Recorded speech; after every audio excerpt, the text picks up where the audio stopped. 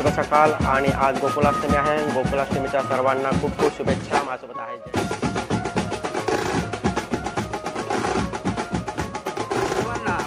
कृष्ण जन्माच्या हार्दिक हार्दिक शुभेच्छा। उत्सव साजरा केला जातो तो पारंपरिक।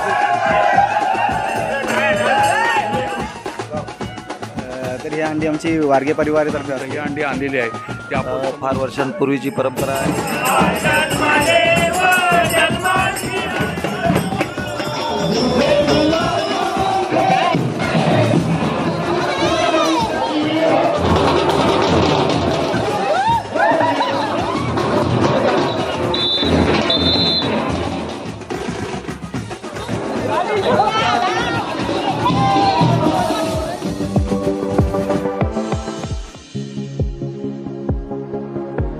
नमस्कार मंडळी, सर्वांना शुभ सकाळ आणि आज गोकुलाष्टमी आहे। गोकुलाष्टमीच्या सर्वांना खूप खूप शुभेच्छा। माझ्यासोबत आहे जयेश। आणि आज मित्रांनो, आमच्या बेलोशी गावामध्ये गोकुलाष्टमी हा सण साजरा होत आहे आणि देशाच्या कानाकोपऱ्यात जसं भगवंताचे श्रीकृष्णाचे अवतार आहेत त्या प्रत्येक कानाकोपऱ्यामध्ये आज गोकुलाष्टमी हा सण मोठ्या उत्साहाने साजरा होत आहे। तसाच आमच्या बेलोशी गावामध्ये सुद्धा राधाकृष्ण मंदिर आहे आणि इथं विठोबाचं सुद्धा मंदिर आहे, कारण श्रीकृष्ण हा विठोबाचा सुद्धा अवतार आहे आणि त्या ठिकाणी सुद्धा आज गोकुलाष्टमी सण मोठ्या उत्साहाने साजरा होणार आहे।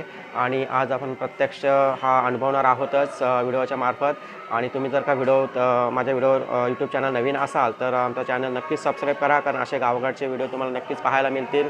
तर मित्रांनो, चला आपण आता देवळाजवळ जाऊया। तर मित्रांनो, या साईडला बघताय आमच्या बेलोशी गावातील श्रीकृष्णाचं मंदिर आहे इकडे, आणि याच वर्षी जीर्णोद्धार झालेला आहे आणि इकडे सुद्धा गोकुलाष्टमी सण मोठ्या उत्साहाने साजरा होतोय। आपण जातोय तिकडे बघायला।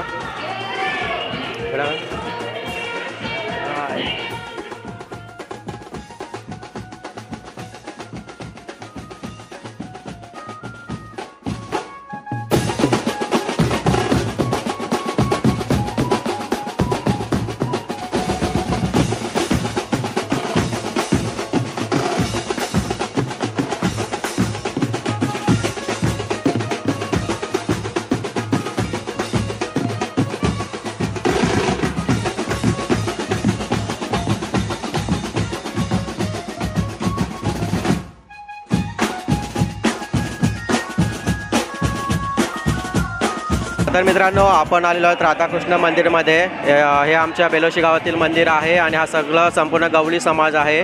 तिकडे पाठीमागे बघताय सर्वजण आहेत तिकडे, त्यांच्याकडून थोडक्यात आपण दोन शब्द ऐकून घेऊ। मी श्री किशोर नारायण पाडगे, मुक्काम बेलोशी तालुका अलिबाग। मी आपल्या या सर्वांना कृष्ण जन्माच्या हार्दिक हार्दिक शुभेच्छा देतो। काल रात्री 12 वाजता आमचं आराध्य दैवत श्रीकृष्णाचा काल जन्म झाला आणि संपूर्ण भारतवर्षामध्ये नव्हे तर जगामध्ये हा कृष्णाचा उत्सव आज धूमधामामध्ये साजरा केला जातो। माझ्या बेलोशी गावामध्ये श्रावण शुद्ध त्रयोदशी 1937ला माझ्या या मंदिराची स्थापना झाली, कृष्णाचा माझी स्थापना झाली आणि नुकताच गेल्या वर्षी या मंदिराचा जीर्णोद्धार करण्यात आला आणि त्याचा मोठा कार्यक्रम या राधाकृष्ण मंदिराच्या प्रांगणामध्ये अतिशय धूमधामीमध्ये अनेक लोकांच्या उपस्थितीमध्ये, मान्यवरांच्या उपस्थितीमध्ये हा सण आपण गेल्या वर्षी साजरा केला। आणि या जीर्णोद्धारानंतर ही पहिल्यांदाच आपली कृष्ण जन्मानंतर गोपाळकाळा आपल्या या राधाकृष्ण मंदिरासमोर साजरा होत आहेत। आणि मी सर्वांना या गोपाळकाळाच्या आणि गोकुलाष्टमीच्या हार्दिक हार्दिक शुभेच्छा देतो आणि आराध्य श्रीकृष्णाला विनंती करतो की सगळ्यांच्या जीवनामध्ये आनंद, उत्साह आणि सर्वांचे दिवस भविष्याचे चांगले जावो ही सदिच्छा व्यक्त करतो। धन्यवाद। आपल्या राधाकृष्ण मंदिरासमोर जो उत्सव साजरा केला जातो तो पारंपरिक उत्सव म्हणजे स्वर्गीय सोगले आजोबा तसेच स्वर्गीय विठ्ठल वादलबुवा यांच्या कारकिर्दीपासून म्हणजे भरपूर थाटामाटात हा संपूर्ण सार्वजनिक उत्सव या ठिकाणी साजरा केला जात असताना संपूर्ण गवळाली परिसरातील सर्व लोक या ठिकाणी आनंदाने आणि सर्व गावांतील लोक देखील आनंदाने या मंदिरामध्ये या दर्शनासाठी देखील येतात आणि या सर्व गोविंद पथकाला माझ्या संपूर्ण शुभेच्छा असतील। धन्यवाद। गोपाल कृष्ण महाराज की, गोपाल कृष्ण महाराज की, योगेश्वर महाराज की जय।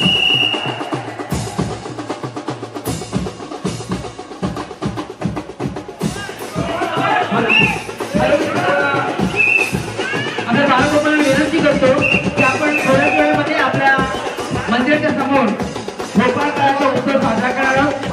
सर्व आपल्या भविष्याला विनंती करतो सर्वांनी खेळ धरावा, सर्वांनी खेळ धरा आणि आपण पारंपरिक वातावरणामध्ये आपला हा उत्सव साजरा करावा. मंदिरवाल्याने नृत्य उद्याचं वर्णन करायचं आणि आपलं भजन सुरू करायचं आहे. मी सर्वांना श्रीकृष्ण जन्माच्या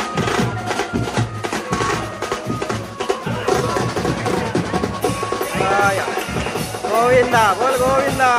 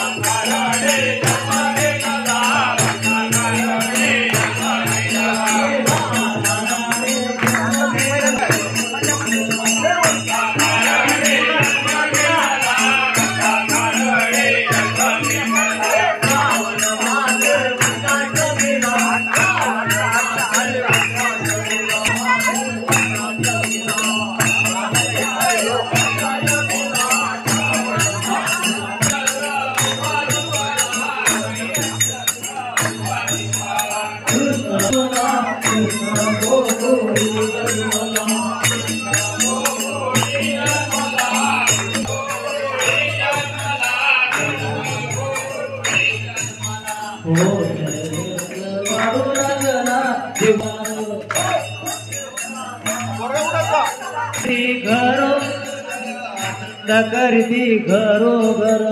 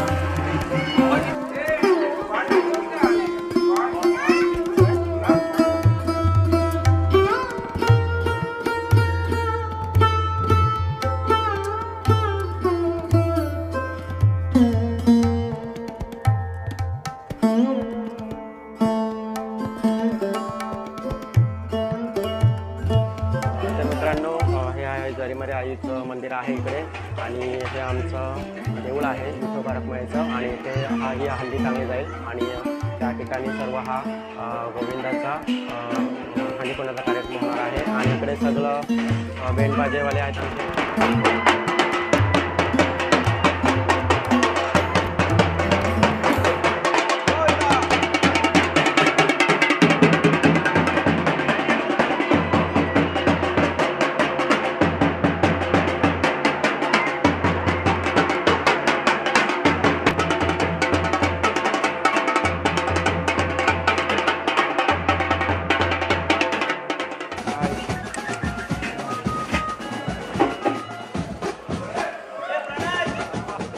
निखिल आहे आणि निखिलने सुद्धा एक दही हंडी तयार करून आणलेली आहे. ते दरवर्षी इथे आणतात, पण थोडक्यात त्याच्याकडनं माहिती करून घेऊ आपण. नमस्कार. तर ही हंडी आमची वारगे परिवारातर्फे असते, जी 3 वर्षांनी उत्सव आमच्याकडे येतो. ती फिरता दही उत्सव म्हणतो त्याला. तर छान सजवली दिसते हंडी वगैरे आणि आता ही हंडी इथे टांगली जाईल. तर मंडळी ही दुसरी हंडी आलेली आहे, सुनील आप्पाच्या घरून आलेली आहे हंडी. ती सुद्धा छान सजवली आहे. तर थोडक्यात भाईंकडून आपण जाणून घेऊ. हॅलो, दहीहंडीच्या सर्व ग्रामस्थांना हार्दिक शुभेच्छा. दहीहंडीचा कार्यक्रम मोठ्या उत्साहाने बेलोशी ग्रामस्थ साजरे करत असतात. या निमित्त आमच्या स्थळे कुटुंबाची परंपरेनुसार आम्ही दहीहंडी आणलेली आहे, ती आपण समोर बघतच आहात. आणि आमचे कलातरंगचे सन्माननीय हे आमच्या यूट्यूबवरून अख्ख्या आपल्या देशभर आमचं यूट्यूब चॅनलच्या माध्यमातून आमची दहीहंडी जाते. त्याबद्दल कलातरंग महेंद्र गावण, थोडक्यात बंटी, कलातरंग आलिबाग यांच्या माध्यमातून ते शूटिंग करतात. त्यांचं खरोखर धन्यवाद. आमचे सगळे कार्यक्रम आता यूट्यूबवरून अख्ख्या देशालाच पाहत आहेत, त्याबद्दल धन्यवाद. धन्यवाद बंटी. धन्यवाद भाई.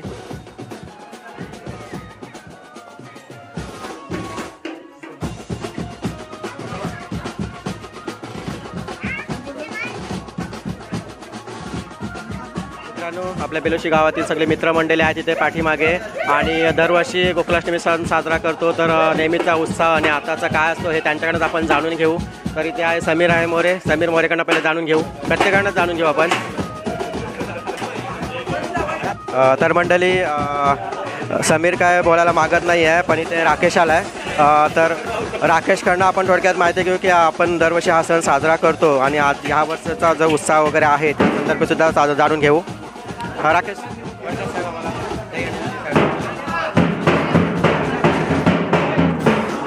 बेलोशीमध्ये अगदी फार वर्षांपूर्वीची परंपरा आहे आणि ती खूप सुंदर. सर्व गाव एकत्र येऊन या ठिकाणी विठ्ठल मंदिराजवळ दहीहंडी आयोजित केली जाते. जवळजवळ एक गावातील सर्व तरुण एकत्र येऊन या ठिकाणी वेगवेगळे गट तयार केलेले जातात आणि त्या प्रत्येक गोविंद्यांना जवळजवळ एक 10 ते 5 गोविंदे असतात आणि या गोविंद्यांना एक एक संधी दिली जाते. प्रथम आपण फक्त 3 तरुणांना हंडी फोडण्यासाठी आमंत्रित करतो. अगदी 3 तरुणांना जर ती फुटली नाही तर त्याच्यामध्ये आणखीन आपण तरुण ॲड करतो आणि अतिशय सुंदररित्या हा गोविंदा खेळला जातो. पूर्ण गावामध्ये एक माल तयार केली जाते आणि गोविंदा गोपाळा या गजरामध्ये पूर्ण गावाला एक राऊंड मारतो आणि त्यानंतर या ठिकाणी दहीहंडी फोडण्याचा कार्यक्रम या ठिकाणी सुरू होतो. धन्यवाद. धन्यवाद राकेश. राकेशने छान आपल्याला माहिती दिली. आपला दरवर्षी हा प्रोग्राम साजरा होतो आणि यावर्षी कसा साजरा होणार त्या संदर्भात. तर आपण पुढे प्रोग्राम बघूच.